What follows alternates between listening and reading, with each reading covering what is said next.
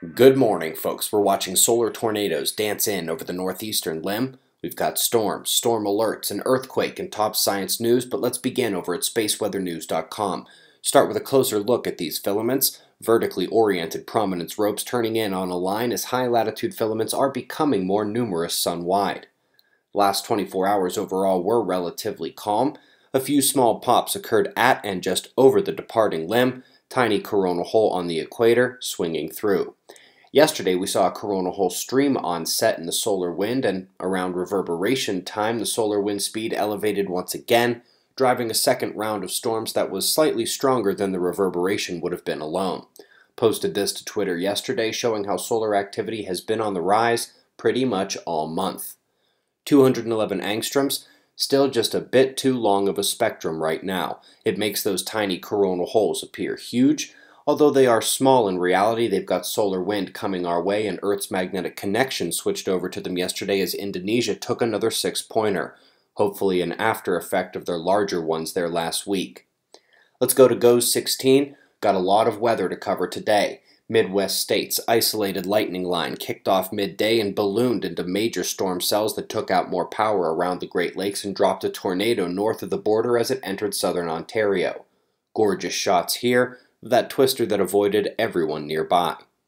We've got to have eyes on the water. The East and Central Pacific have development of twin systems with different ideas about what sort of travel they want to take across the ocean. Hawaii, I will update that storm track in a few days. West Pacific is not slowing down either, this one going to run right over the high activity areas that have rumbled already this month, and then move on to Japan.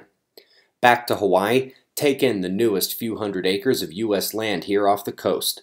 Although the bay has disappeared, one cannot help but be in awe of these sentinel shots of the lava flow. Couple cool Jupiter stories the last week and a half, including one on metallic hydrogen production inside these giant gas planets.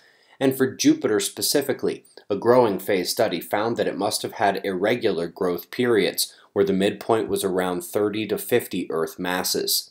A point close to the hearts of real observers, there is truly no excuse for data and methods not to be published along with results. This article details a good bit about how the pharma companies have used that to game the journals, and how many of those works can never be verified, but which didn't stop them from helping their drugs get through the FDA.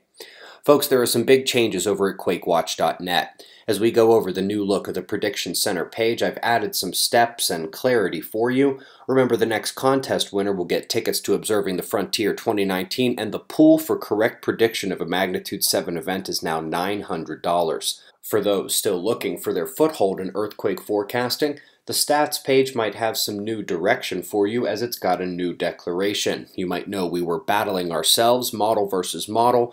The simpler, older model has dominated. In fact, I must declare the newer, expanded model a failure by comparison. Top right of these pages, Davidson 2017 papers detail that original model, which is the #1 forecasting model on Earth in terms of joule energy capture success. We've got your wind maps and shots of our star to close. Whether it's the Disaster Prediction app, our website, our new book, or you show your support right here in the comments section, we do greatly appreciate it. We'll do this all again tomorrow, right here, but right now it's 4:20 a.m. in the new Valley of the Sun. Eyes open, no fear. Be safe, everyone.